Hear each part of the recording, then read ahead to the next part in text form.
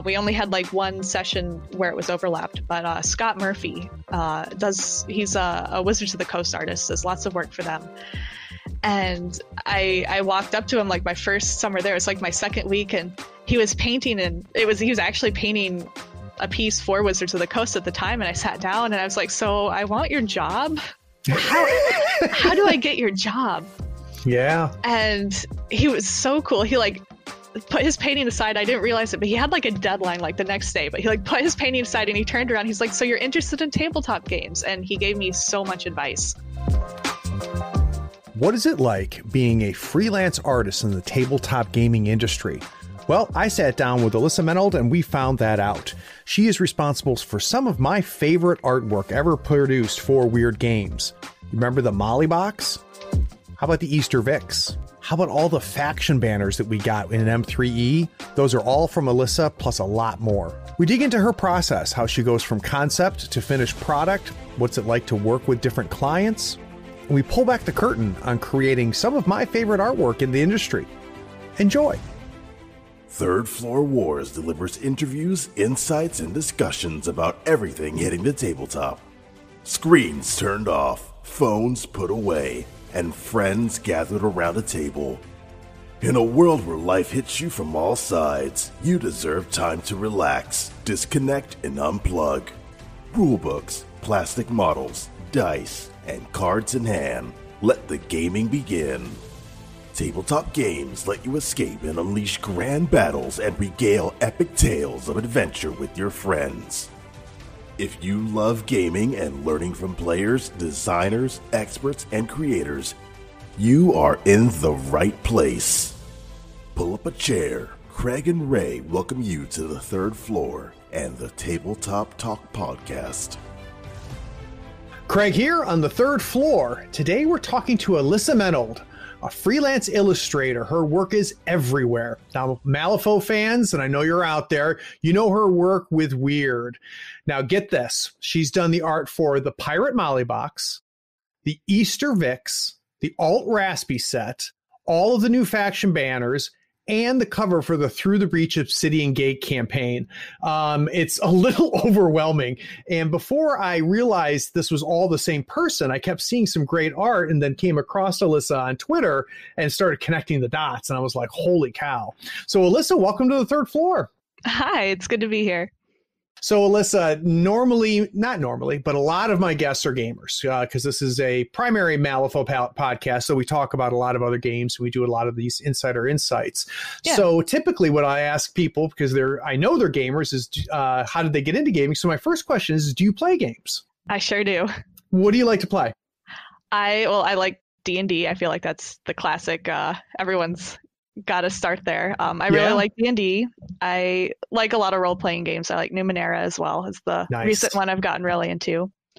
I also like a lot of board games. I think my intro into the RPG world was suddenly I'm blanking on the name. It's the plaid hat game with the mice. Do you know which one I'm talking about? I do know what you're talking about, and now I can't think of it. Like it's sitting just in the other room on a shelf, and then suddenly I can't think of it. I know exactly what you're saying. Yeah. So that was your first introduction into role playing? Yeah, because my husband has been playing D&D for a long time, and all my college friends would play it, and like he tried to explain it to me multiple times, and I was like, "But where's the board?" And he's like, "It's in your imagination." I was like, "So do you have like cards?" And he's like, "No, it's in your brain." I was like, "Okay, so you like imagine the board." Like I could not understand. Oh, Mice and Mystics. That's the name of the board game. Very good. Yep, that's it. And it wasn't until a college friend brought over Mice and Mystics to just a general board game style night that I was like, he was like, "Okay, it's like this, but take away the board and you're just playing the characters and you've got distance instead of actual squares." And that was when it finally clicked and I got super into it. Like with most things, our spouses explain something to us and we just can't get it through our thick heads. And then somebody who's not our spouse says it to us. And you're like, "Oh yeah, that makes total sense. Why didn't you say that to start off with?" You just see my husband like face palming in the distance. Exactly. Yeah.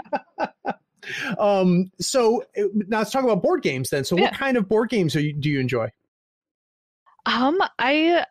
tend to like the more casual board game. I'm trying to think my recent haul from Gen Con, not obviously this last year. Not that recent. Yeah, but the year before, I got like Bunny Kingdom, I got Sinister Six. What else?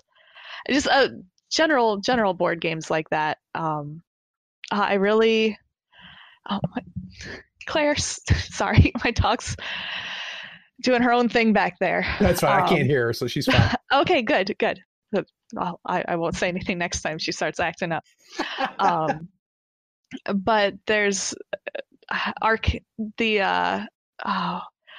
Wonders has this mage game I really like too. I'm blanking on all. That's all right. Mage Wars. That's the one. Mage Wars. I really like Mage Wars. And that's good? I really enjoyed it. It wasn't until I started playing Malifaux that I realized Mage Wars in a lot of ways is kind of like, just like Mice and Mystics was my intro into the role-playing world. I feel like Mage Wars is kind of my intro into the miniatures world. Right. Like it's the same principle, I feel like, as a lot of war games. It's just simplified movement. Yep. Yeah. Yep. So now leads me to Malifaux then. So you have actually played Malifaux? I didn't start playing Malifaux until I actually started working for the company, and I moved down to Atlanta, Georgia, and there's this awesome local game store called Gigabytes, and it's one of my favorite stores in the country. It's an amazing store. I miss it so much. It's like the main thing I miss from Georgia is Gigabytes, and there's a lot of really awesome, cool people hanging out there, and they showed me the ropes and helped me buy my first set. And like I could get it through the company, but I'd have to wait. So I was like, I can't wait. So I just bought a set there. And then they like had to explain assembling them to me, which I had never assembled miniatures, and I'm so glad I had to assemble them because it changed the way I designed them, because I was like, oh my God, these small parts are the worst. Isn't that funny? I wouldn't have thought of that. Sure. And especially like seeing the tiny parts, like when I just come in from a pure painting point, I'd never thought of the mechanical aspect of how you poor souls who actually have to clip those out of the sprues and glue them. I'd never thought of that. And I was like, I shouldn't design so many small parts. That's really funny. That's really funny. And I actually had to do it myself, and I'd drop a piece in the carpet and just be like, oh my God, why was that so small? So for you listening now, whenever you guys are putting together models and that little ear that was on the sprue flies off, the call will be Alyssa. So I guess my next question then is, have you actually, like with a brush, painted models? I have a little bit. And I feel like I went into it maybe a little bit arrogantly. I was like, well, I have painted the characters, this will be so easy. And that lasted about 30 seconds. And, I'm sitting there with that tiny little paintbrush, and I'm just like screaming. And I'm like, how do you paint the eyeballs? They're so small. How does anyone do this? Yeah. I do not have the patience. My minis look terrible. They're so hard. The people who do it, like I was watching some of the other people at Gigabyte paint, and I'm just in complete awe of your guys' patience and level of skill to get that small. Like on the computer, when I'm painting those characters, I blow them up. Like they're huge. Zoom right in. I don't have to go in there with a tiny brush ever. It's a whole different skill. Well, and I would imagine, obviously we're going to get into it a lot. I imagine this is true with what you do as well, as so much of it is technique versus talent, and talent's a part of it. I mean, there's talented painters, mini painters out there. I'm not one of them, though I enjoy painting miniatures. But so much of it's technique, and a lot of people, they get frustrated or they use that as a blocker. So they say, I don't have enough talent to paint minis. And I'm like, shut up, you're wrong, because it literally it's 90% practice and technique, which I find. Go ahead. Oh no, I'm 100% in agreement. I'm not. It's really interesting you bring that up. I think it's always interesting to talk about artists and see where, that's always like, to me, one of the most interesting questions to ask artists is like, how much do you believe in talent? And you get a whole bunch of different answers. I am not a big believer in talent. But you and I are on the same page. And there are qualities that a person can have innately that help a lot. I think in the same way that if you saw an amazing neurosurgeon, you'd be like, well, maybe they have really dexterous hands, or maybe they have a really great memory for learning all these medical facts, but you wouldn't call it a talent that they were born with. Like surgery isn't a talent. It's a skill that they built up. And I think art's the same way. Like you might have a natural inclination to visual problem solving, but the actual process of applying paint to the canvas, of learning how to compose, of figuring out in miniatures, like you have a whole different set of issues to deal with of how to make this 3D, like especially when I see you guys do like light sources on the mini, like, oh my god, my mind's blown when you guys see that. It's easier in a painting, but it like that all that stuff is learned. It is, and it's because it's familiar, right? It's from the way you deal with light, you're very familiar with, and you've practiced it and honed that craft over time. And on a miniature, when I'm painting a miniature, I'm still dealing with light. I mean, it's not that different, right? It's still understanding light and understanding how light interacts with surfaces and things like that. But that's all technique. That's all learned. And sometimes I'll post my minis up, and I'm going to say this, and it's going to sound weird, and hopefully I'll be able to talk myself out of it after I say it. But somebody will go, "God, Craig, you're so talented," and I mean, it's a very nice thing to say, right? And I'm sure you get this a ton too. I think I've said it to you,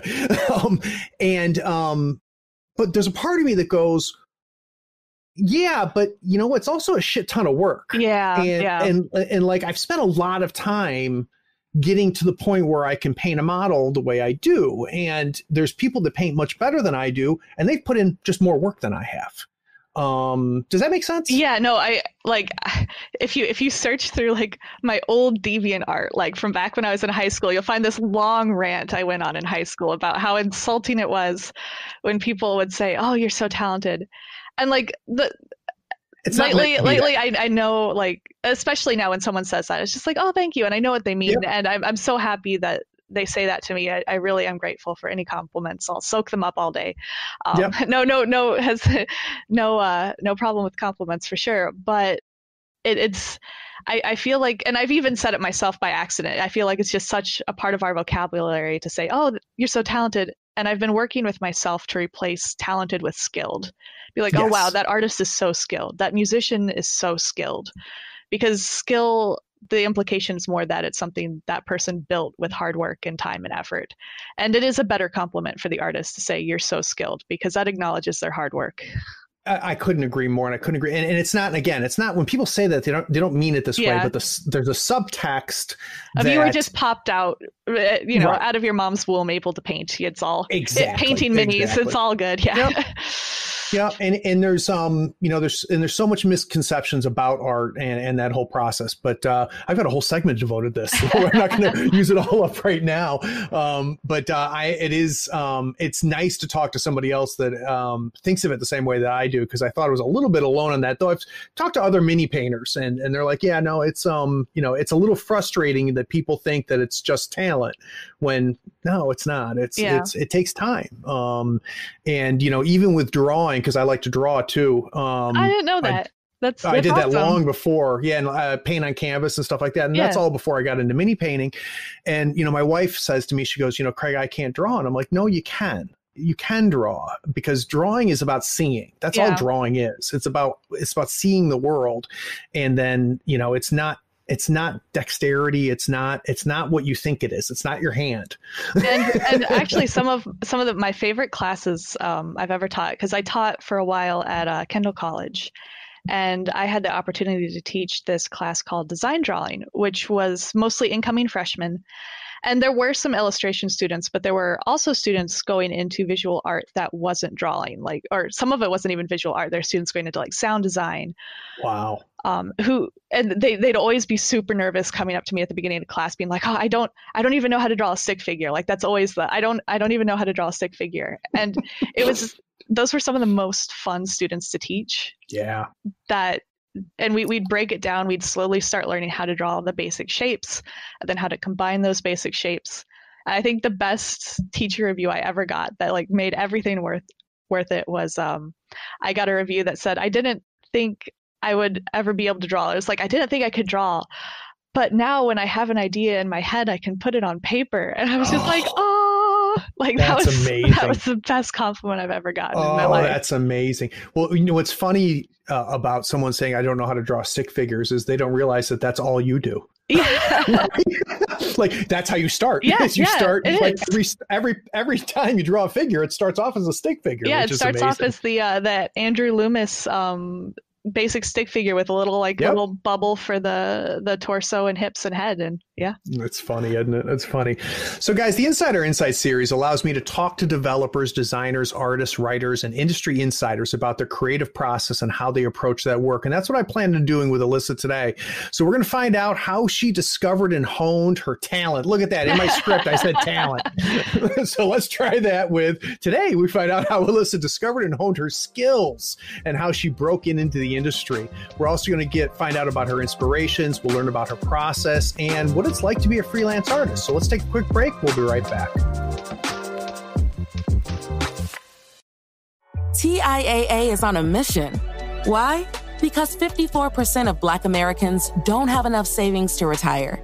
So in collaboration with big-name artists like Wyclef Jean, TIAA released Paper Right, new music inspiring a new financial future. With 100% of streaming sales going to a nonprofit that teaches students how to invest. Stream Paper Right now and help close the gap.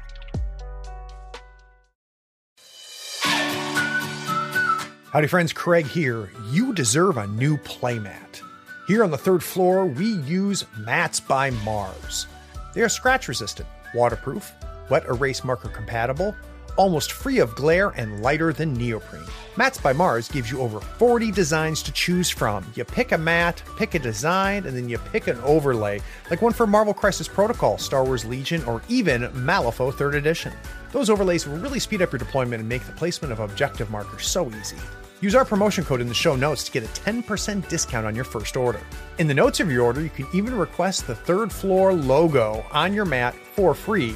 That makes the best mat in the business even a little better. So get some new mats, save yourself some money, and help support the show. Go to matsbymars.com. All the details are in the show notes, including the discount code.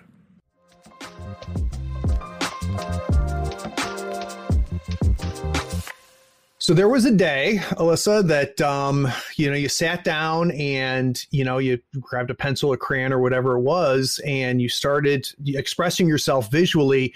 And, if it was like me, it was just like, I like this. Like, I like doing this. So when you look back, when do you think that you started to realize that you enjoyed expressing yourself visually? Well, I think like most artists, or like most kids, I did a lot of drawing, a lot of sculpture, playing with Play-Doh, all that stuff as a little kid. And I remember I wanted to be an artist until I was about 5. And then I decided that art wasn't a real career. Yeah. And so I was going to go into, I was going to become a veterinarian. And I kept on that track until about my junior year of high school. And I had like a beginning of life crisis where I was like, but why? Like, I don't necessarily want to do medical things. Like I'd been so focused on grades. I'd been focused on being in all the right clubs so I could get the right scholarships so I could go to the schools. And I was just like, this realization that I didn't want to do that. I enjoyed painting. And so I told my dad I was going to become an artist. Bless his heart, is a little shocked, but ultimately supportive. And it sounds like there might have been a few conversations though. Yeah, it was interesting. I remember saying it to him, and he looked at me and he was like, I thought you were going to be a math teacher. And I remember being like, when did what? Like, that's my worst subject. Why would I ever do that? Hi, Dad. My name's Alyssa. We met yet? It's just one of those, like, what? We were on very different pages. Oh, that's funny.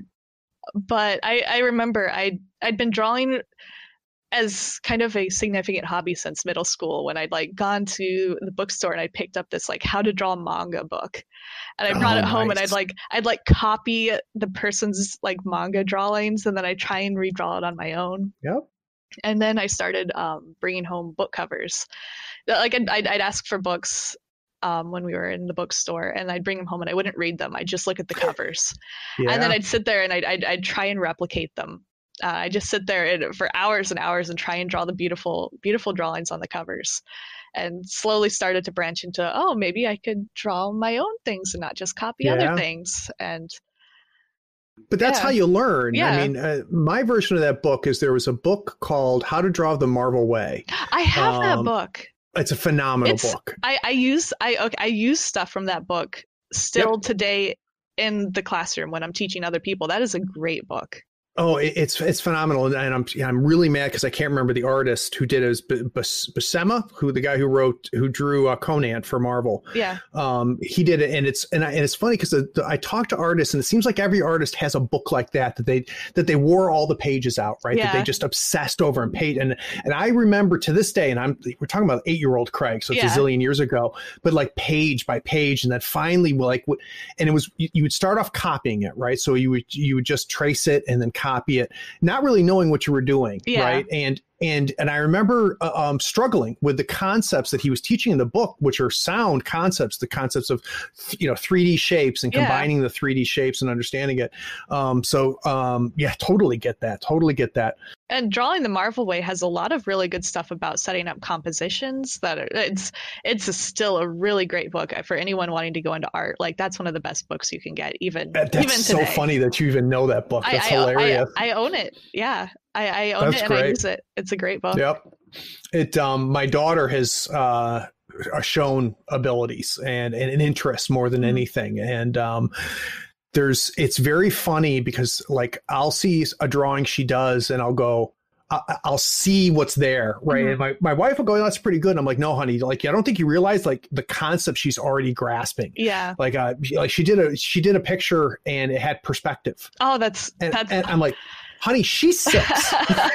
Oh my gosh, like I'm teaching this semester. I'm teaching a perspective class at CCS, and they're college level kids who do not get perspective. Exactly. Like if your 6-year-old gets perspective, that's awesome. Yeah, like honey, she drew the hand closer and made it bigger. Like that's a big deal. Shortening. That's incredible. Yeah, exactly. It's amazing. So then, all right, so you graduate from high school. What's next? So I graduated high school and I had this incredible art teacher in senior year because I hadn't been preparing for art up to that point, right? So I hadn't had the prerequisites to go into her class. And I showed up to her class with some paintings I'd done. And I was like, I really want to be in your class. And I showed her my paintings and she gave me my first ever critique, which like I'd never been through a critique before. So that was kind of knocked me on my butt being like, wait, I'm not perfect. What? But she let me into her class, and during her class, she bullied us all into a bus on one weekend, drove us up to Albuquerque, New Mexico, and got us into a portfolio review. The colleges were all there and all doing portfolio reviews, and she was like, you're all getting portfolio reviews to go to art school. And like, I don't know if I would have done it if it wasn't for her. Yeah. Mrs. Bowers, incredible lady. And so I wanted to get a portfolio review under my belt because there are all these colleges at these fancy tables, and I was super nervous. And there was this one poor, sad little table that was just blank. Like there was this little, I feel so bad. I feel like I'm dissing my school. It had this little piece of paper with like Kendall written in Sharpie, like taped to it. I was like, I'll just get one under my belt before I go to the other schools. And so I went up to them, and the guy there immediately started apologizing. He's like, I'm so sorry. American Airlines lost all of our promotional material, our whole fancy table setup. It all is like got delivered to a different state. That's why our table looks so sad. And that's why no one was there. Like that's the reason they didn't have a line. Yeah. And I was like, okay, whatever. And we did the portfolio review. It went pretty well. And then a couple months later in the mail, I got a letter saying I'd gotten a full scholarship to go there. So I went to Kendall because American Airlines lost some luggage, and everything in my life that has happened since then, like the person I met at college and married, the kid I've had, all of that is because American Airlines lost some luggage. Like there's some luggage handler at American Airlines who I owe my entire life to. That's amazing. So for people listening that don't know what a portfolio review is, I like the words give us a little bit of a hint, but so what happens? You walk up. Yeah, I walk up with my little portfolio, like, shaking in my boots, and I show it to a person who looks through it, and depending on the review will give me a critique on what I could do better. And in this case, the review was whether or not I could get into the school. But later on at conventions, portfolio reviews are about whether or not you get work at the company. Right. So they're kind of like a continuing theme through the art world. You keep getting portfolio reviews. I'm not sure they ever get less terrifying, but well, I have never been through anything like that, Alyssa, and I can be sensitive about it because so people critique my podcast, and I'm like, whatever, because I have some confidence about what I do, and I kind of know what I'm doing, and I feel good about it. But I'm very insecure about my art, especially like miniatures. I've gotten enough feedback on that I'm kind of bulletproof there too. Someone could say like, that sucks. I'm like, okay, well, I don't care about you anyway. Yeah. But like, if I draw something and someone critiques it, it's a little tough. So like, when do you feel like you started to build up the armor where you could withstand critique and digest it, take the good and the bad? Because just because someone's critiquing you doesn't mean they know what the hell they're talking about, right? Yeah. So you have to learn to figure out when to listen and when to not. So when do you feel like you were able to pick that up, or is that an ongoing thing? For art anymore, I feel pretty confident in my ability to take critiques, but I feel like taking critiques is a skill, just like art. Being able to take and give critiques is a skill. And when I was teaching that intro drawing class, like that was something we would talk about, is how to take and how to give critique. And yeah, like the first critique I got, like, again, when I showed my drawings to that senior art teacher the first time, and she dared to suggest they weren't the most perfect things ever to grace the art world. It was such a shock. I'd never had anyone look at my work and be like, this could be better. Oof. And like, it was such a huge shock, and like it rocked my world a little bit. And then once I adjusted to it, and again, I'm so lucky to have had this starting in high school. Yeah. You start to see it less as a critique of your abilities and more of a compliment to your potential of, oh, you could, that's a great way to do put it. Better. Like, this is how you can be even better. And you're capable. You're right? capable. You're capable of doing even more. And critiques are the best part of art school.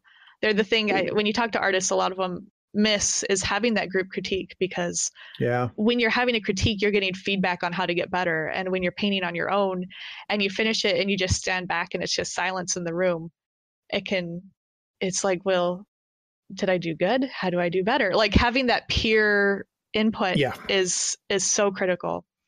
And that's not to say it's always easy. Like in the master's program I went to at Hartford Art School, I did get a critique that made me cry. Like it still happens. Sure. But the biggest part, I think, when you talk about like, some critiquers know what they're saying, some don't. You can judge that. It can be hard to be objective about your own work, but when you see them critiquing other people's work, and you're like, oh, they have a point on all those other people's work, and then they get to you and they say something really harsh, and it's like, oh God, it's true. but then I think the sign of a good critiquer is they don't just tell you what's wrong; they give you clues on how to fix it, or they give you pointers on how to make it better. So it's not just like, you suck. It's like, well, this element sucks. You can improve it by going and looking at these other artists, or here, you take better reference photos. Is like 90% of critiques I give, I swear, and critiques I get too. It's like, get better reference. Oh, that's funny. And yeah, it's the improvement element, I think, that separates a genuine constructive criticism, that from just somebody, saying bad things about you. Well, and my next question was going to be, what does it mean? What does a good critique look like? But I think you've already told us, which is, find out points of opportunity and kind of push them down the path. Does that sound like, what you consider a good critique? Yeah. And it's really interesting. Like, I remember in art school, I had the wrong attitude towards critiques. I always went into the critique hoping the art teacher would just look at it and say it's perfect. Like, that's all I wanted.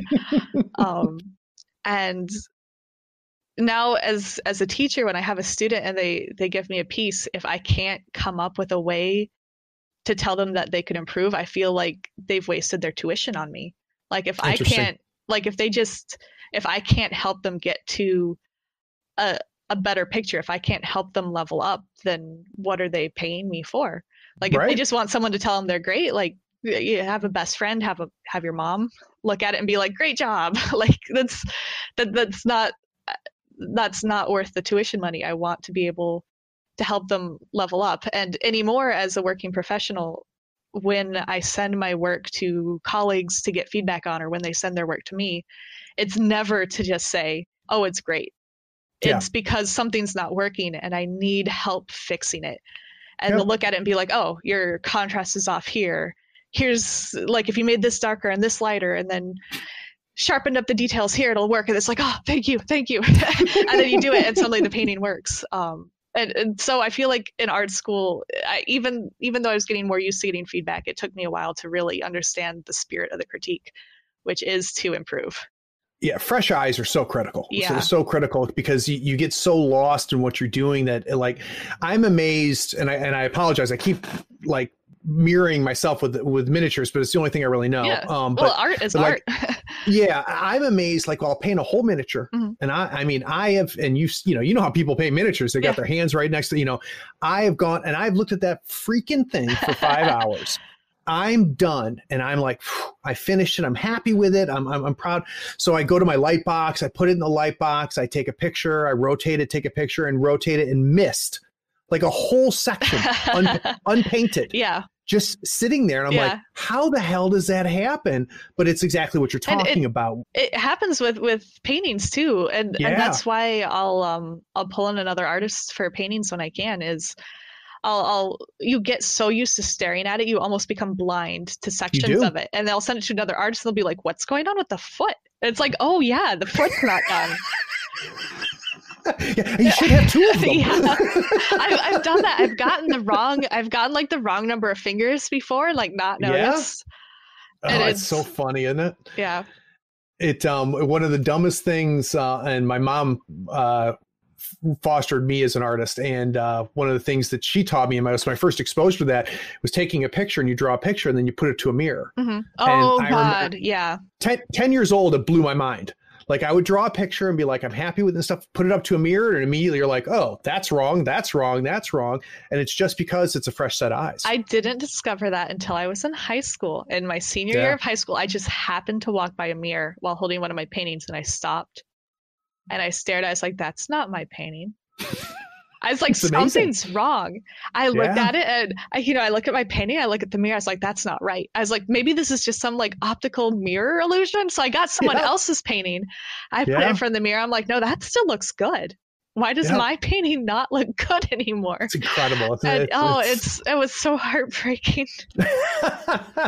So it's amazing. Yeah. So you go to college, you go to school, and it sounds like you went beyond just a 4-year. It sounds like you went to a master's program. Well, I started with just the 4-year. I started at Kendall College, and I graduated, and I started working in the produce section at Myers. Okay. Which many artists do. Yeah, that was my first job out of school. And it was actually kind of great. I'd work from 4 a.m. to noon, and then I'd have the rest of the day to paint. Nice. And I had been doing, for some reason in my head, I thought I was going to do children's book illustration. And I think it was because I didn't really know what other sorts of illustration there were. I was just like, I should do illustration as a job. And I was like, well, children's book illustration is a thing. But I had no desire to actually do that kind of work. But I'd built up this whole portfolio around it. And I was doing, little bits of freelance work here and there for different clients and just hating every second of it. And it took about a year for me to realize that I really did not enjoy what I was doing. And I was like, I kind of went back to the beginning. I was like, what was it that I like to do? And I like to go to the sci-fi fantasy section of Barnes & Noble, buy a bunch of books that I had no intention of reading, and then copy their book covers. I loved the sci-fi fantasy books. And so I was like, I really want to do that. But I looked at my work and I was like, I am not there. Like, the skill level was just not there. And so I was like, I need to go back to school. And that's how I ended up going to Hartford Art School. Gotcha. So out of curiosity then, what was it about the fantastical that drew you? What's drawing that? Why does that matter to you? I think it was just a genre I was always into. And I think, lucky enough to have parents who were super into that genre too. That might have been part of it. Like, I remember in first and second grade, my dad would sit there and he'd read me The Hobbit as a bedtime story, and then he'd read me Terry Pratchett books as a bedtime story. And I don't think I got most of the jokes in like first grade, but I still laughed anyway. I still thought it was great. That don't get Terry Pratchett. Yeah, I was super into Terry Pratchett though. I dressed up as the luggage for Halloween. Very nice. We made a little box, and he'd ring the door. My dad would ring the doorbell and step back, and people would open the door, and I'd just be this trunk with a bunch of little legs on the side, and they'd stare Phenomenal. at it. And I'd open the lid, and it'd have all these teeth in, and I loved it. I was super into it. But my dad just had so many sci-fi fantasy books, and just piles, and he doesn't, for some reason, still doesn't have bookshelves. They're just stacked like from on the carpet. They're just lining the walls, like almost like a, what do you call it, wainscoting. Like they're just like stacked so high all along the walls. And if you want a book that's on the bottom of the pile, you better be brave, because that pile is going to fall on you. That's funny. But he had all the classics. So growing up, I had Terry Pratchett, I had Neil Gaiman, I had Larry Niven, I had oh gosh. Oh, your father's got good taste. Oh, That's yeah. good Oh, stuff. yeah. There's so many good classic sci-fi fantasy. Isaac Asimov, of course. All those. Still love the Cave of Steel series. It's still one of my favorite. God, Alyssa, you're freaking me out a little bit, because I'm a huge Asimov fan, and that's the book I go to for people. I say, read Caves of Steel. Yeah, don't read Foundation. Foundation's later. I honestly, like, I have it's an okay Asimov. Not to like. It's okay. I have an Asimov friend who will like, if he hears this, but like, I don't love the Foundation series. But that is okay. But the Caves of Steel series is one of my all-time favorite. The robot novels are unbelievable. Yeah. They're unbelievable, and it and believe it or not, Pratchett's this way too, which is they wrote in the fantastical, but instead of it being like, Asimov didn't, with Foundation he did, but with the robot series he didn't write sci-fi novels. Science fiction was the setting. He wrote detective stories. Yeah, and that's what made him great. And Pratchett's the same way. So what Pratchett used the fantasy as a setting to write his stories about people, and that's very cool. Yeah, very cool. So I'd be curious then. So you sit there and go, shoot, I need some more learning, right? I'm not quite here yet. So you go there, but now you're a little bit more focused, right? You have a better sense of what you want to get out of this next set of learning. So you finish school, or does something happen in school that's significant for you, leading to professional life? Something was significant, and that was the program itself. It was the Hartford Art School low residency master's program. And it was really cool in that the teachers were full-time working illustrators, and most of my classmates were full-time working professionals. Wow. And one of my, the person, he was like 2 classes above me. So he was leaving the program just as I was coming in. We only had like one session where it was overlapped, but Scott Murphy he's a Wizards of the Coast artist, does lots of work for them.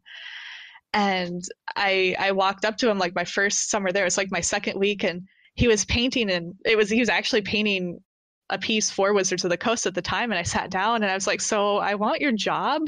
How do I get your job? Yeah. And he was so cool. He put his painting aside. I didn't realize it, but he had like a deadline like the next day, but he put his painting aside and he turned around. He's like, so you're interested in tabletop games? And he gave me so much advice. Oh, that's cool. And he was like, okay, you need to go to Gen Con. Here's some things you need for your portfolio. He gave me so much advice. And I ended up building my thesis around wanting to go into tabletop games. And then after my first year, halfway through the program, I took like my halfway unfinished thesis to Gen Con and went around asking for art directors and showing it to them. And they gave me all this feedback. Like, a lot of it was, you're not ready yet, but they told me why. And that was the key. Nice. They're like, okay, we can't hire you yet, and here's why. And they told me why. And then I got their email addresses. So then the second half of my thesis, I was able to update and make more targeted. And at the same time, I was starting to pick up work, and I was starting to be able to email out updates to those companies I was super interested in working in. Very cool. Very, very cool. So at what point out of college did you go freelance, or did you start working for a company? Or so I'm trying to get a sense career wise what that path is, because there's both, right? There's you work full time for a company, other times you're freelance. What does that path look like for you? I started picking up enough freelance work to be full time about 3/4 of the way through the master's program. I was starting to pick up a lot of work, and when I graduated, that next Gen Con is when I really started picking up work. Got it. That's when I picked up Wyrd as a freelance client. And I'd originally, when I went by Wyrd the first Gen Con, it was a solid no. You're not ready yet. And when I hit them up the second time, I was able to start getting work, and that picked up more and more, and eventually turned, after like close-ish to a year, turned into a full-time job in-house. Okay, so at that point you go to Atlanta. Mm-hmm. And I was in Atlanta for a bit.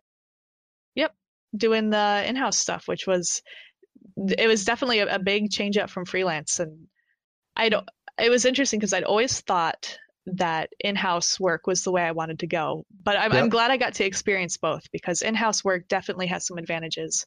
Freelance work also definitely has some advantages. Well, so let's talk about the in-house advantages. Yeah. So what's good about working in-house? I think the best part of working in-house is actually getting to be in the same room with the game designers. And when you hear them talk about the game, it's a lot different than just getting an email saying, okay, here's the ideas. When you actually hear them like brainstorming, and then you can jump in and be a more organic part of the process. I think that was the coolest part of being in-house. Other parts of being in-house that more on the drier technical side is just, as a freelancer, it's really irritating to prove your income. It's really nice as an in-house person to just be like, oh yes, here's the 2-week check stub that apartments always ask for. Yep. And it's also really nice having your taxes taken out of your paycheck for you. As a freelancer, I hate having to take out, like, having taxes taken out of your income is hard enough, but when you have to do it yourself, it's just extra painful. It is. When you're in-house, you don't see it, right? Yeah, so it disappears. And then at the end of the year, it's like, oh, look, this returned. Whereas the freelancer, that money's there, like in the savings account. I've been putting it aside, and then tax time comes and you have to spend it, and it's all gone. It's like, oh. So I imagine the stability, I would assume that's part of it, right? Is so the fact that your income's a known quantity at that point. It depends. Like, in some ways, yes, like what's happening next week, but there's also in some ways a little less stability in that you are tied to one company, and you rise and fall with that one company. And there was and freelance takes a while because there's a gap between when you get the job and when you get paid, or even there's a gap between when you ask for the job, when you let the art director know you're available, when you get the project, when you finish the project, and when you get paid. Right. There can be a long gap, and to build up enough steam to have those paychecks coming in regularly takes a little bit of time. And there was always the kind of knowledge that if anything happened, I would be stuck in Atlanta. Which I didn't love Atlanta. I love the people there. I love the restaurants. Yep. Didn't love the food's so good in Atlanta. The food is so good. I didn't love the traffic. No. I didn't love the prices or the wages of the of their surrounding businesses. Like the minimum wage is still like $7s, whatever, but the rent was still the same as much as in Michigan. Like the rent was the same as it is here in Ann Arbor, but in Ann Arbor, like you start the jobs that are paying $7 in Atlanta pay like $12.50 here. Right. So it's a big difference. Like even being like, okay, if something happens and I'm like out there working in the produce section again, like I'm not going to be able to make rent. Like I'm all dependent on this one string. Whereas as a freelancer, you have multiple companies and there's multiple streams of income. So like if one stream goes dry, you've got other streams coming in, and it feels like in some ways there's less, in some ways I can see how it feels like there's less stability because you don't know there's a job coming the next week. Yeah. But at the same time, if it's kind of like you've just got all these different kind of bets on all these different horses, and it's Right. not just on one, which does feel nice as well. Well, and the key for freelance, and I've talked to several freelance artists and writers, and it sounds like the key to freelance is once you build the bed, right? Once you have built your stable of clients, you can get to the point where you're almost, if not explicitly, turning work away, and then then you get the cycle that you talked about, because you can't go, crap, rent's due at the end of the month, I better go find work, because you're not going to get that check in time. Right. It's very, like, I have a couple clients that pay like immediately upon delivery, or pay. So I have one client that pays in advance, and they're like, oh, they're amazing. No kidding. But most of the time there's at least a 30-day gap, and then that might take, a couple of weeks to finish the project. So and then quite often you'll have a company be late, and you'll be like, hey, what's up? And they'll be like, oh, I've got a Kickstarter that's going to be finished in a couple months. You'll get paid then. And it's like, that's great. You shouldn't have bought my work if you didn't have the money for it already. Unfortunately, the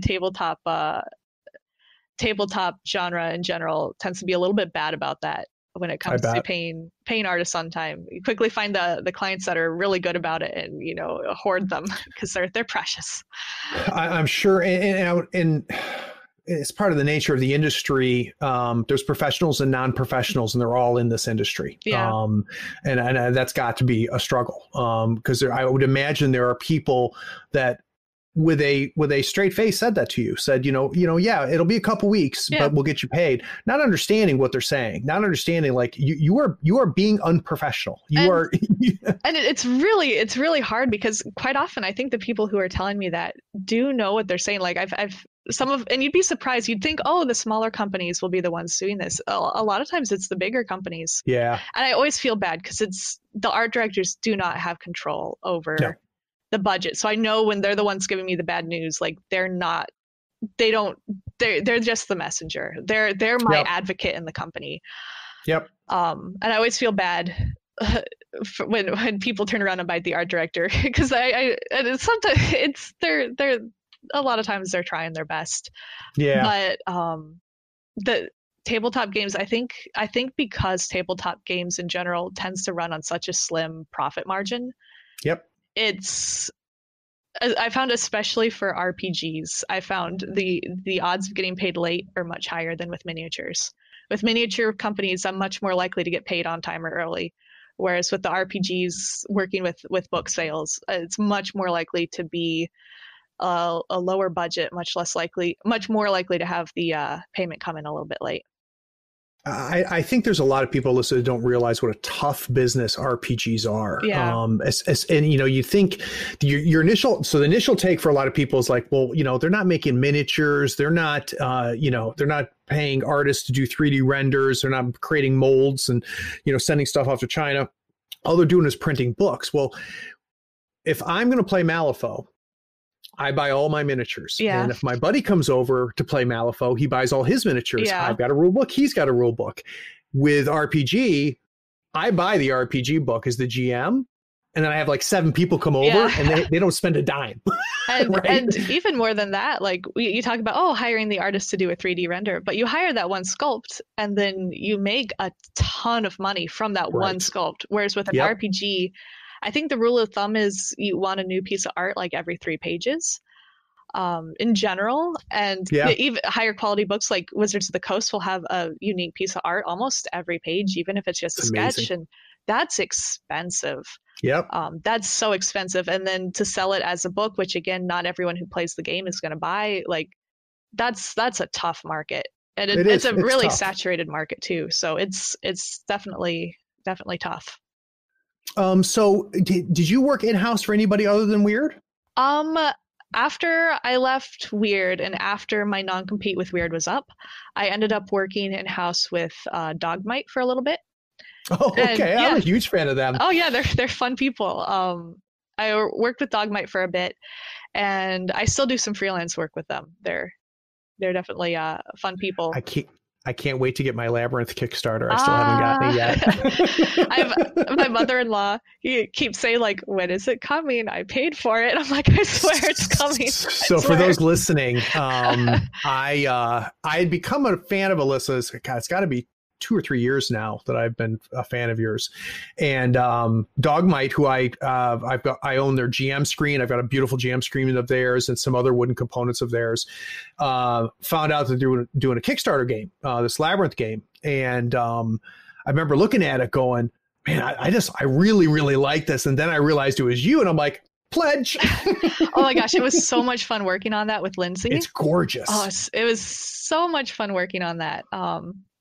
And actually, speaking of Dogmite, anyone who ever orders a custom screen from them or a custom dice tower, like if it needs a sketch, like they'll hire that out to me. So yeah, anyone wants a custom Dogmite screen.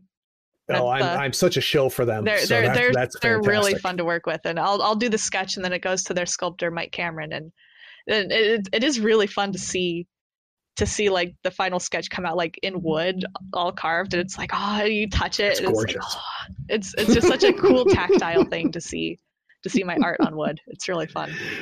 So you work for Dogmite for a bit, and then you decide, you know what, I'm just gonna do this on my own.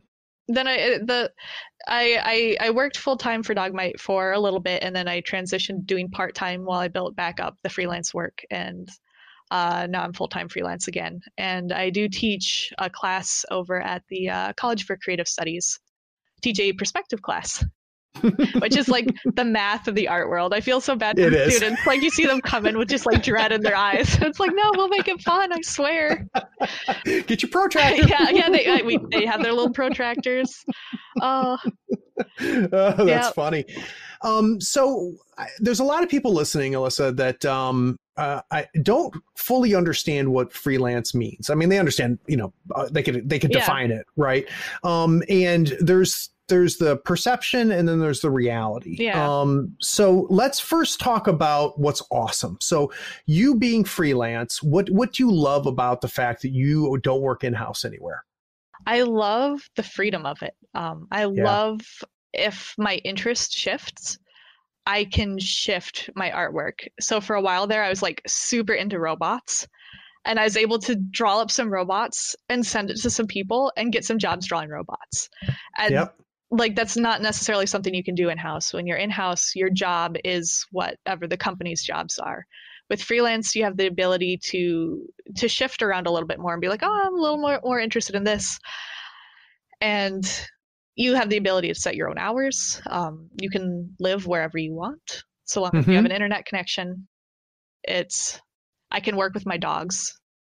That's the best part. Having my dogs sitting around me while I work is definitely. I work from home. It's the best. Yes, having the big floofers. Yep. So what do people not realize? I think people don't realize how much, like, I feel like when people think of like, oh, this person's an artist, they imagine someone sitting there in a studio going like, what shall I paint today? Waiting for like the great muse to strike them with inspiration. When a lot of it is, like, as much as I love it, it is very much a job. Like the alarm clock goes off, I get up, get my coffee, eat some oatmeal, drag myself into the computer room, spend, the first 30 minutes to 45 minutes answering emails.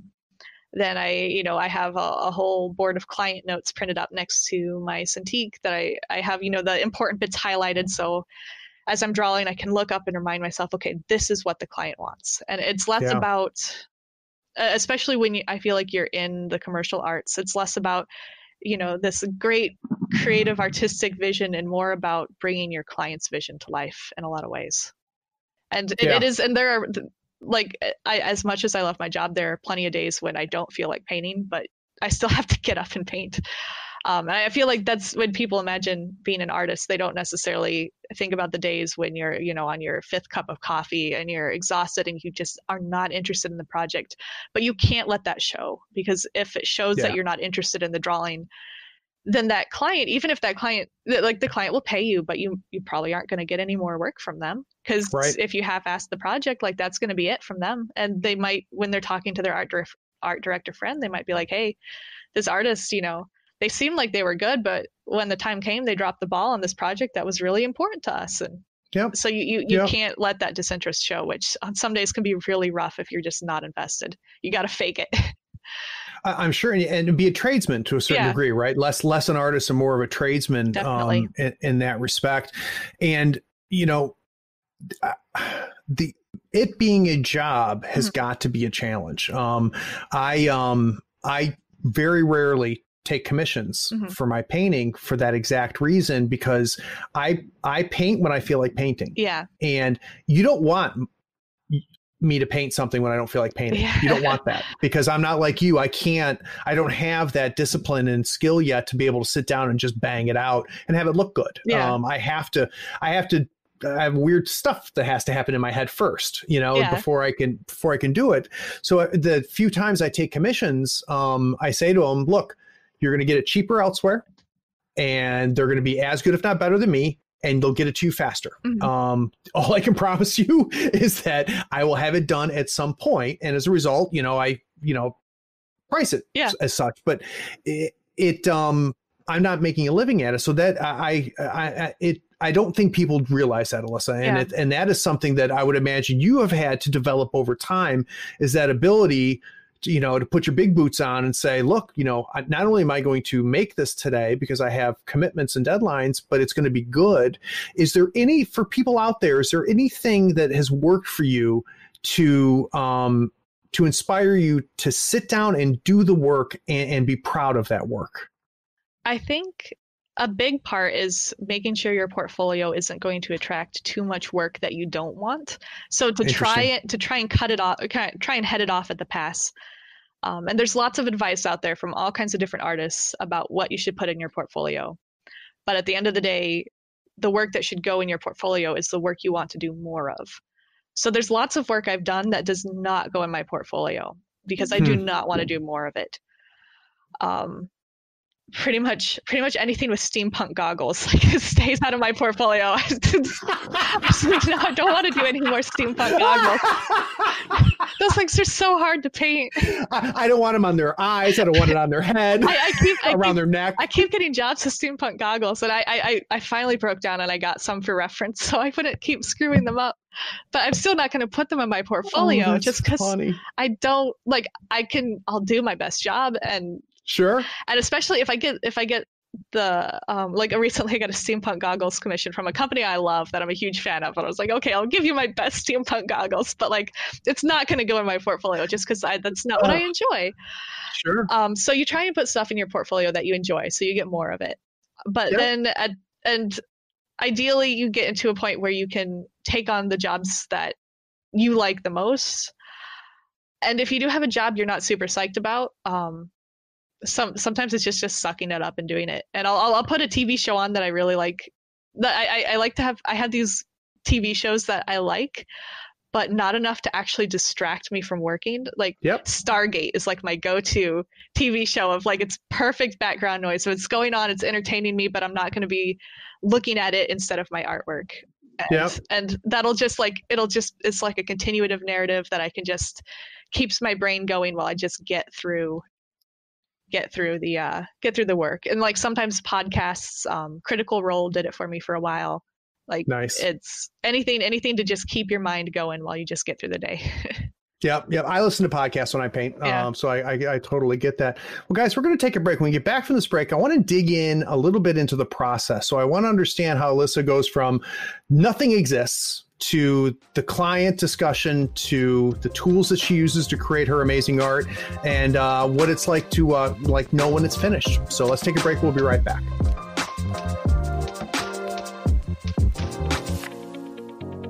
Hi, I'm James Hahn, and I'm a patron of Third Floor Wars because I'm a henchman who loses most of his games, and the podcast has tons of valuable information to improve your play as well as what to expect from other crews. You can support them too. The link is in the show notes, or just search for Third Floor Wars on patreon.com. What is it worth to you to get this podcast on a weekly basis? Is it worth $1 a month? $5 a month? $20 a month? If you'd like to help support the work that we're doing here on Third Floor Wars, please go by our Patreon. We're at patreon.com/Third Floor Wars. There you can pledge at any level, any dollar amount. Whatever you give us will help us put out quality content on a regular basis and hopefully make tabletop gaming a little bit better for you every week. Time to give a shout out to our newest patrons. A big special thanks goes to James Kahn, Rage Quit Wire, Deck Roll, Eloy, Robo Rotten, Jacob Suderman, Joshua Hatch, Donald Kroger, John Fox, and David Gadea. Because of you and the 100 plus that are supporting us on Patreon, we're able to put out regular content on a weekly basis. We appreciate it.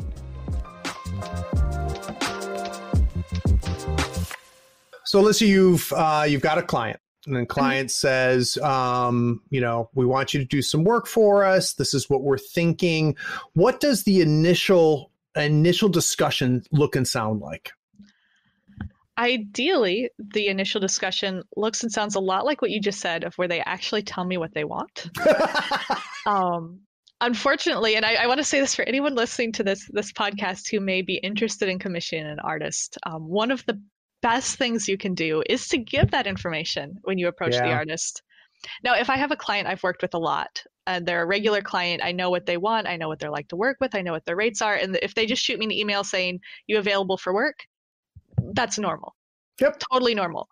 But I'll get a lot of emails, and I know a lot of artists who complain about getting these emails from someone they've never worked with. They don't know anything about them, and it'll just say, "Are you available for work?" And it's like, well, what kind of work? Yeah. When do you need it by? What are your rates? What kind of rights are you looking for by? Do you want a portrait of your dog, or do you need an entire card game illustrated? And I know a lot of artists who just don't respond to those emails because you get so many, and because you as an artist then have to sit there and track down and drag out each little piece of information from them. So just shout out anyone looking to commission an artist. The best email you could send to someone you've never worked with before would be like, "Hello, I'm so and so. I've got this project. I'm looking to commission a couple sample pieces for a Kickstarter I'm going to be launching in April. I need these pieces by March. Mm-hmm. They're going to be 3 characters, no background, sci-fi genre mixed with horror. What are your rates?" Like that would be a normal email to an artist that an artist could then quickly respond to. But and have enough information to actually give a rate. and that makes you look professional too. If you approach with that, the artist is like, "Oh, this person is someone who knows what I need to know," and can respond with a rate, or sometimes the artists always get nervous quoting prices. Sometimes they'll be like, "Well, what is your budget?" And then you'll be like, "What are your rates?" And the artist will be like, "What is your budget?" And you'll be like, "What are your rates?" Everyone hates that standoff. It's the worst standoff. I bet. It's good to have an idea what the industry rates are, but the artist at some point, if the client isn't coughing up the budget, just give them a rate. Yeah. Don't pull the standoff forever. It's the worst. Yep. But yeah, and so you ideally, I don't have to drag that information out of a client. Ideally, they have it there for me. Right. Experienced clients, a lot of times we've already negotiated the price at a portfolio review, or they'll have set prices for their company, and they'll send me an art brief, which will be a brief description of what they need done and sometimes some reference images. Okay. So like for Flying Frog, they wanted some. They wanted a scene with some characters from their minis. So like they sent me images of those minis. They sent me a description of what they wanted the scene to be. And then I do up a couple of client thumbnails. And I'll start by doing brain barf thumbnails, which are basically just incomprehensible doodles, scribbles. Right. No one but me can understand them. And even I can't understand them all the time. I'll look back and be like, "Oh, that was, it seemed like a good idea at the time." But then once you get the brain barf out of your head, then you move on to the client sketches, which are cleaned up small little mini versions of the painting that show the composition, that show the narrative. If there's space, if there needs to be text on the image, you'll have left space for that text. and the art director will then give feedback based on that initial client sketch. So you've done that. The art director says, yeah, this is what we're thinking. This is what we want. Now, all that sketching you're doing on the computer? Yep. Okay. Excuse me. Just out of curiosity, what, like, specifically, are you using Wacom tablet, or what software do you use? Like, what are you drawing? I use a Wacom Cintiq, Okay. and I draw in Photoshop. Okay. So art director comes back and says, yeah, this is what we're thinking. So what's next? Now what do we do? And a lot of times they won't, like, if I'm lucky, they'll be like, oh, I want thumbnail number 3. But a lot of times it's like, oh, we want a combination of this from thumbnail 1 and this from thumbnail 4. Or I'll get the best art directors are the ones that will actually draw on top of the thumbnails and be like, we want it like this, but a little bit more like this. And they draw on top. And I'm like, oh, I don't have to like try and interpret a huge paragraph of text. Nice. I see what they want. That I love art directors who do paint overs. Yeah. But the next part is to, for me, gather reference images, which is the part that I'm trying to improve on right now, is getting better reference images so I can really step up the quality, even if I'm doing more stylized work. So I'm not faking things like the cloth and the hair that I really shouldn't be faking at this point. I should be getting good reference for. And this last Halloween, I hit up Spirit of Halloween like the day after Halloween and bought this huge thing of like costumes when they were 50% off.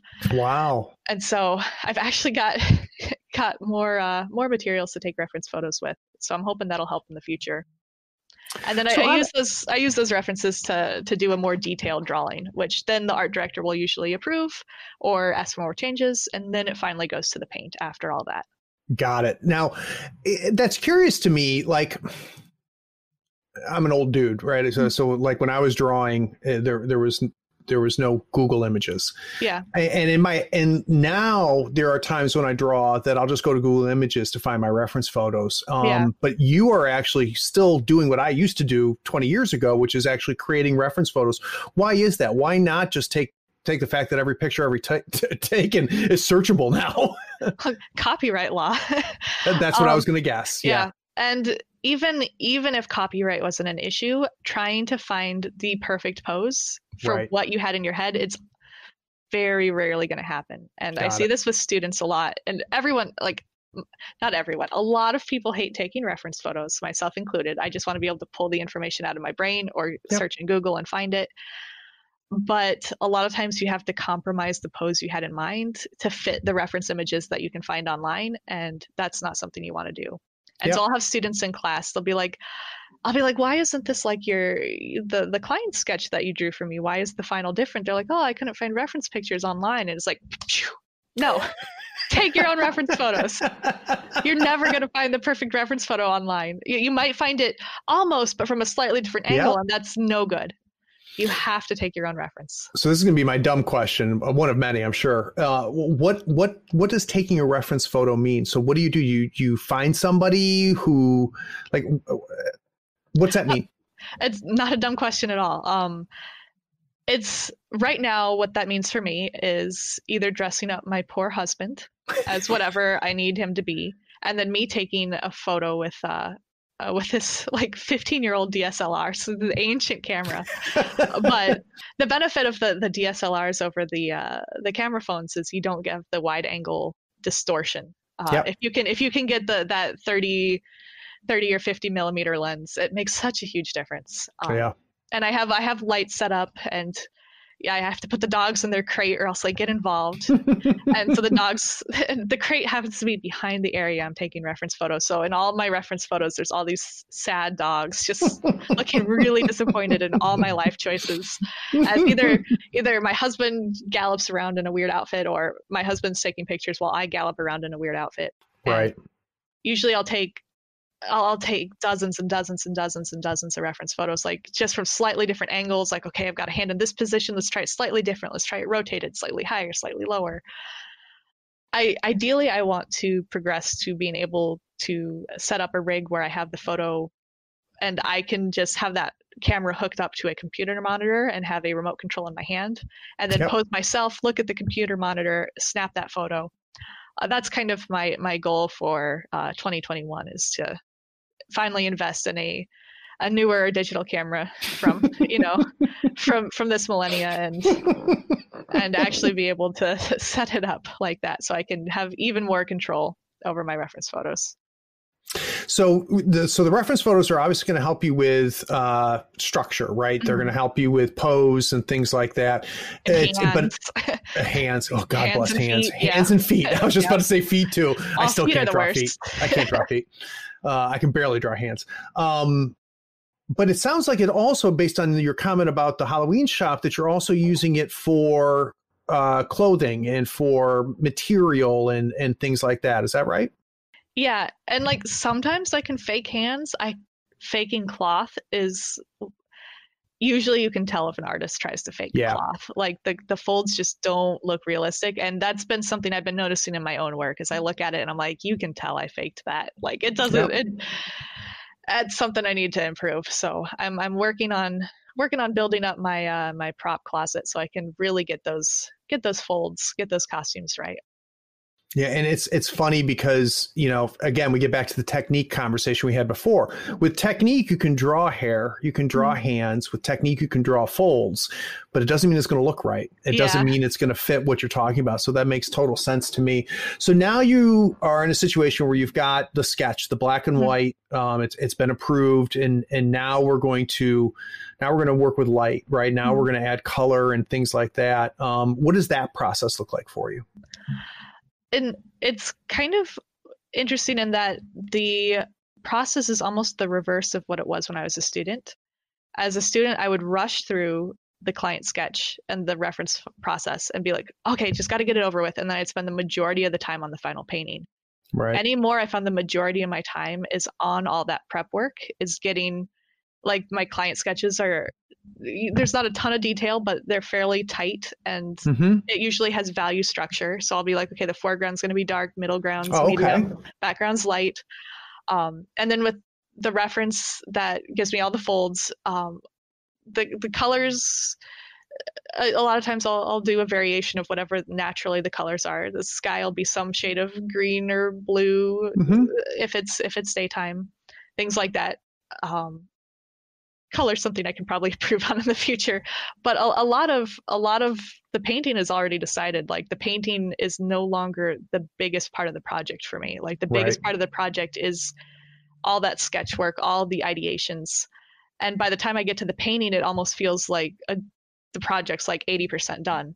Like a lot of the problems have already been solved, and it's just putting it down there onto the canvas. And so it's actually one of the shorter parts of the process anymore. The longest part is in the ideations.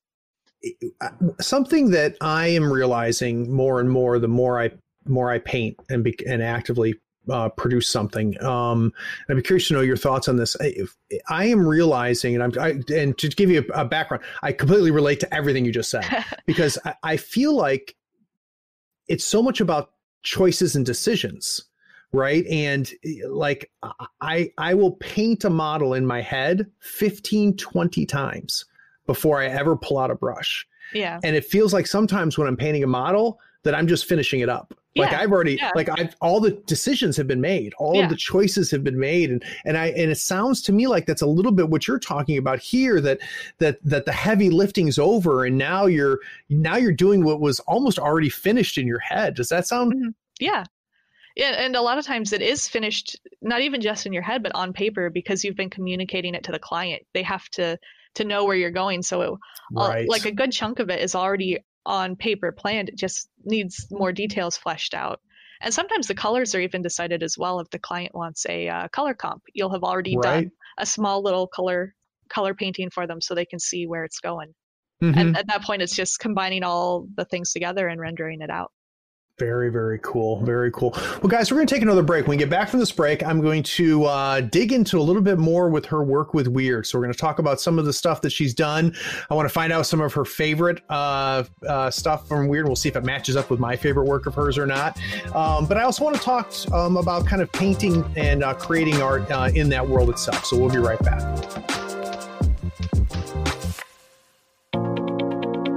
Howdy friends, Craig here. Nothing makes Malifaux easier than having the right tools. Here at the third floor, we love all the licensed Malifaux goodies from Custom Meeple. Not only are they helping support this podcast, they sell custom-made Wyrd licensed tokens and terrain. They sell it all. Crew boxes, terrain, markers, tokens, and even a 3x3 full Malifaux board. Custom Meeple sells a complete M3E token set covering every marker and token you need to play. Custom Meeple are the source for the official accessories for Malifaux. Everything is designed by hand and authorized by Wyrd Games. Check them out at custommeeple.com, that's with one M, or follow the link in the show notes. Up your Malifaux game and be sure to tell them Craig from the third floor sent you. If you use the promo code Third Floor Friend, all one word, THIRDFLOORFRIEND, you'll get a 5% discount and help support the podcast. It's valid on everything except retail products and playmats.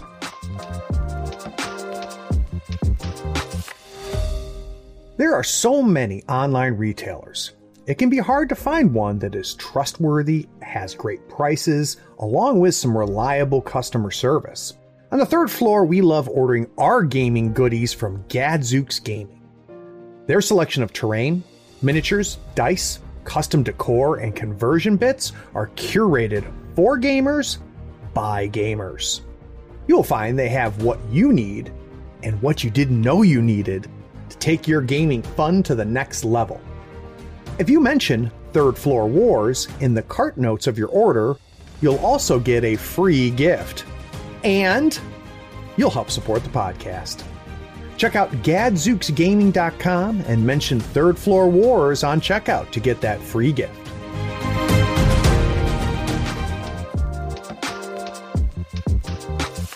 I honestly think we could do 4 hours on the stuff you've made for Wyrd. Like I mentioned, being a fanboy of yours, it was one of those things where I was just like my work, by the way. Oh, Thank you. I do. I really, really do. And it's one of those things. And this has happened to me with other artists where I liked your work without realizing that I liked your work. So like I found myself gravitating to certain art that Wyrd was producing, and it turned out it was all yours. But I'd be curious to know. And I'm trying to figure out the best way to delve into this, because it's something you and I talked about during the break. It's a little bit of a challenge to talk about this. So let's do this. Is there something recently you've done for Wyrd, a project you've done for Wyrd, that we can use as kind of a basis for this conversation? Something that maybe that you're particularly proud of or that was enjoyable? That's tricky. I hate it all. It's terrible. A lot of the ones that you mentioned that are on my website, I had a lot of fun with. So the faction banners, the Molly crew, the Vix, those were all a lot of fun. Though I do want to mention, if I am definitely not the only artist working for Wyrd. If you have enjoyed my work, or anyone listening to this, if you've enjoyed my work, definitely check out Hardy Fowler and Sarah Lindstrom as well. I know they do very good. They do a lot of work, and Wyrd has a lot of really collaborative work where sometimes I would do the lines and someone else would do the color, or someone else would do the lines and I would do the color. And I haven't worked with any other companies that have done that, but in Wyrd, in order to get the coloring consistent, quite a lot of times there's multiple artists involved in one piece. Interesting. I don't think I ever would have thought that. So let's do this. Let's talk about the Molly crew, which was, I can tell you as a consumer, when Wyrd put that out the first time, it took the fan base by storm. Like people were like, holy cow, this is incredible. So I assume Wyrd approaches you and says, we have an idea. We want to do Pirate Molly. Yep, pretty much.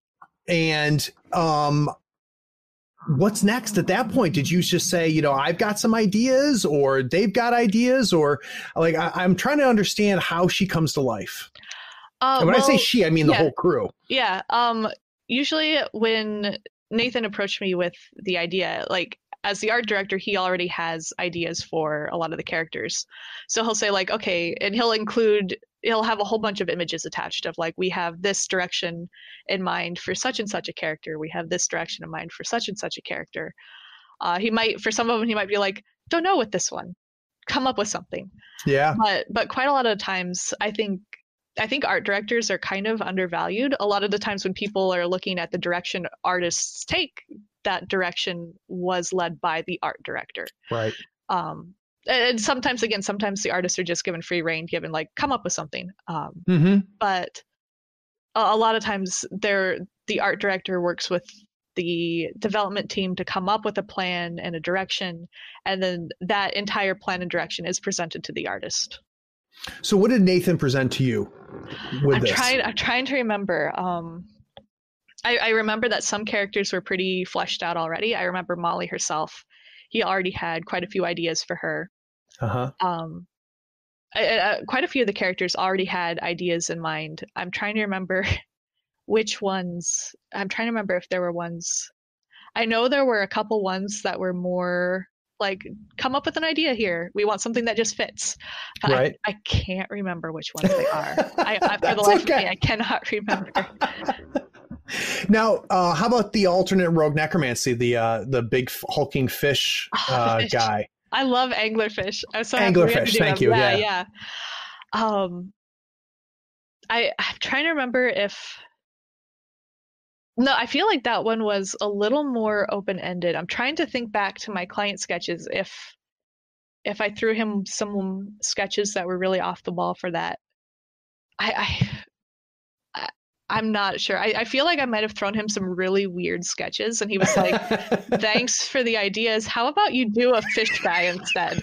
And then that worked out, because sometimes I'll come up with sketches and like in my head they look good, and in hindsight and maybe to fresher eyes, maybe they weren't such a great idea.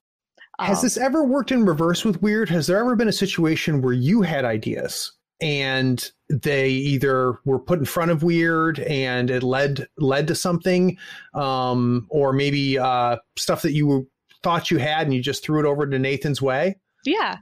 Actually, one of the other ones I mentioned, the Easter Vix. And actually the other Easter one, that Easter Bob Ross gremlin. Oh, it's so good. The Bob Ross gremlin was one I finished my work early for the day, and so I was just sketching, and I have a little Funko Pop of Bob Ross that watches over me while I paint. And so I had done him up as a gremlin, and Nathan's like, we can use that for something. And with the Vix, there had been an email out to the game designers, graphic designer, me, everyone involved, saying like, submit your ideas for the Easter thing. And I had suggested, what if we do the Vix, which are kind of fan servicey, do one, announce like, okay, we're going to do the Vix like in an Easter bunny costume, like in a bunny outfit. It sounds like all sexy, and then release the picture of her like in the big frumpy bunny outfit, like looking, I love it, looking like really upset. I thought that would be so much fun. And I'm really excited they actually let me do that. So what's it like? You finish the art, and then it goes to somebody else to become a render. Is there communication between the two of you, the sculptor and you, or is it a handoff? When I was in-house at Wyrd, sometimes I would talk with the sculptor a little bit. And a lot of times it was easier when I was in-house, because Nathan would communicate what needed to change, and I would actually be able to like paint over on the sculpt. Like as he was talking, I could be like, oh, do this and this and this. So we could just send a JPEG back to the sculptor. But now that I'm freelance, it's just a handoff. It is.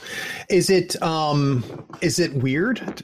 Wow, weird. Is it strange? Is it strange to see your two-dimensional work translate into a physical object? I'm pretty sure the first time I got to actually hold a sculpt of my painting, I feel like my memory just blanked for the next hour, and I just sat there and held it, because it was such an incredible thing. Like, it's still so cool. But I think the coolest part, like seeing it in 3D is cool. The coolest part is seeing people paint with them and play with them. That is, I don't even have words for that. A lot of times, like there was some study looking at like when paintings are in a museum, how long do people look at them? And it was like an average of like 10 seconds or 15 seconds or something is how long a person will look at a painting. And like that's as usually an artist, like you'll look at something, and especially as an illustrator, you hope that they'll buy it, but that's still not a lot of interaction. You look at it, you like it, you buy it, but doing the miniatures art, like actually seeing people paint my characters, like combine, like I was part of the art process and then they're making it part of their art process and they're making new art with it. Like, oh my God, when people made scenes, like little dioramas with like a little character I designed was in the diorama, like that blew my mind. That was to be able to be a small part of someone else's art is God, I never would have thought of experience. That has to be. And to see people play with my art, like to actually see people enjoying a game and being like, oh, I got to be a part of that. It's really cool. It's really fun. And in its own way, I would imagine, Alyssa, it's a culmination of us going back in time to the discussion we had of you saying, I want to do art for tabletop gaming. Yeah. And this is, when you go back and you made that decision, was this part of that decision? Is that you wanted your art to be used and done with, or was it just that you were interested in the industry? I actually didn't know about miniatures games when I first wanted to go into tabletop art. My main influence was, for one, my husband was playing tabletop games, but even before then, I'd been buying this art annual called Spectrum, and it's a bunch of illustrators submit their work to it every year, and it's got a ton of incredible sci-fi, fantasy, fantastical, surreal painting stuff. And I always buy it every year and look through it and be inspired and intimidated and like equal amounts. Yeah. And like even in high school, I'd buy it and I'd look through it and I'd be like, this Wizards of the Coast place hires a lot of really cool art. And I had no idea who they were. Like, I didn't even know they were D&D. I'm just like, they have the coolest paintings in the whole book.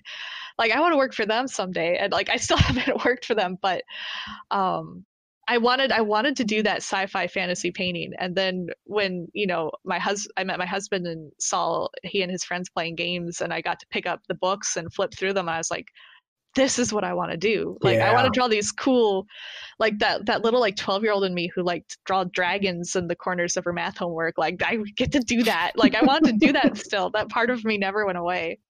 Oh, that's cool. That's cool. Well, Alyssa, this has been a lot of fun. I really appreciate you taking the time. For people that want to see more of your work and to kind of stay in touch with you in your career, where should they go?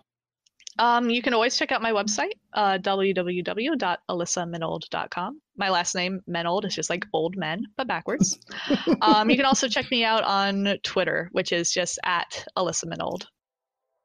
Fantastic. Well, at some point, I'm going to have to figure out a reason to have you come back on because I've really enjoyed this. It's awesome being on here talking to you. It's really enjoyed it. Thank you. And for those of you that stayed around to the end, thanks for listening. Take care. Be sure to follow us on Facebook, Twitter, YouTube, and Twitch so you don't miss the avalanche of content we create. Links are in the show notes. Be sure to check out our shop on thirdfloorwars.com for the latest in gaming apparel and gear. There you'll also find the latest information for the US FOE Tour. Find out where you rank in your conference or even in the entire United States. Get those models built, painted, and ready so we can see you at the next US FOE Tour Masters event. Please take a moment to write a review of this pod on your favorite platform. Rating and reviewing helps us find more listeners almost as cool as you are. Be sure to share this feed with all of your friends who love tabletop gaming. Thanks for listening. Howdy folks, Craig here. Now if you love gadgets as much as we do, you're going to love the new Third Floor Wars Gadget Bundle from Schooner Labs. Branded with the logo of your favorite podcast, it comes with 2 measuring multi-tools, a compass stepper for those tight and important movements, along with a compact dashboard to track your turn, strat, and scheme scoring along with your soul stones and pass tokens. It is the perfect bundle for anyone who plays Malifaux or just wants to look cool while doing it. The link is in the show notes. Check them out and help support your favorite gaming podcast.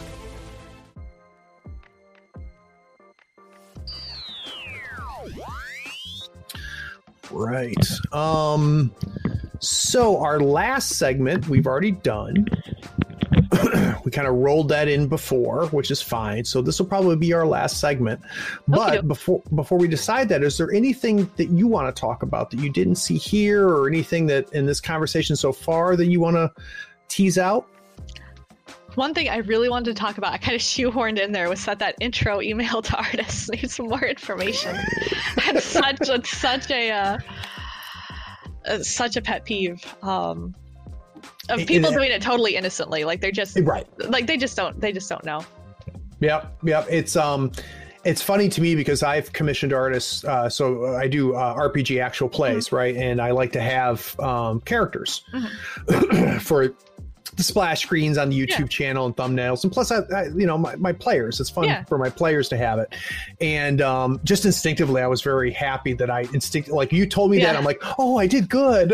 Like I said the right things to the artist when I reached out. It's so nice. And then you have the other person who emails you and they want their character done, and you get like a 12-page description of like the character's, favorite music and and like I prefer to get too much information. I've had a client send me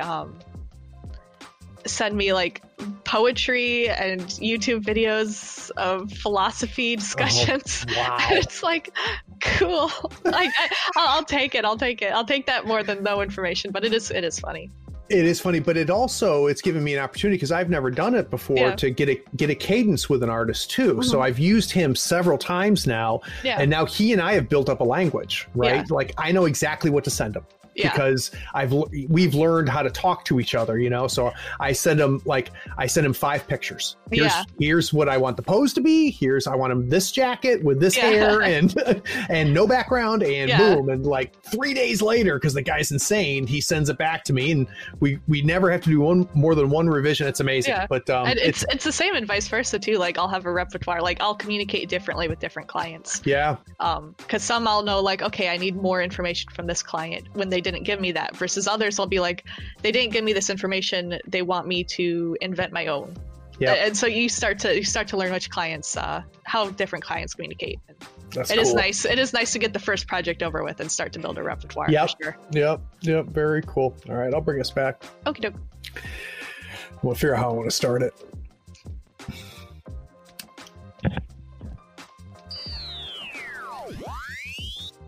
All right.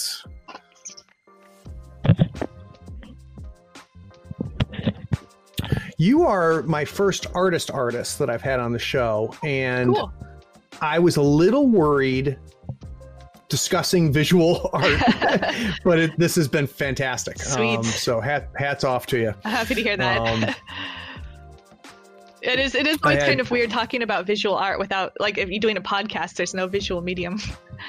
Well, I've had fans say to me, Craig, when are you going to do a show about painting and about the hobby? And I'm like, I don't know how to freaking do that. Yeah. I can do a YouTube on it. I've got YouTube tutorials on how to paint and stuff, but I still haven't figured out how to crack that nut. Yeah. On the podcast. I'll figure it out at some point. That's my Vietnam. I've got a terrible life. All right. I'll bring us back. All right, so obviously we have a terrible time talking with each other. That's going to be tough. Oh, that's fun. All right. So take the a quick idea sip of water here. Yeah, take your time.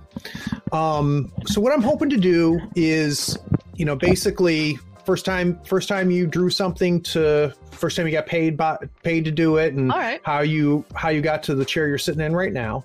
And then I want to kind of break into the misconceptions of being a person who does art for a living. And on top of it, somebody who does it freelance, which has its own uniqueness about it. Does that sound good? Yeah, sounds great.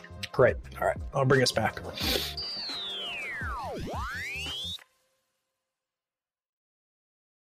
Hey, are you still here? Look, the podcast is over. And you sat through all of the breaks and bloopers? Well, I mean, if you're here, you might as well run over to patreon.com and become a supporter. Don't forget to rate and review this podcast too while you're at it, on whatever platform you're listening to. I do appreciate you sticking around. Take care.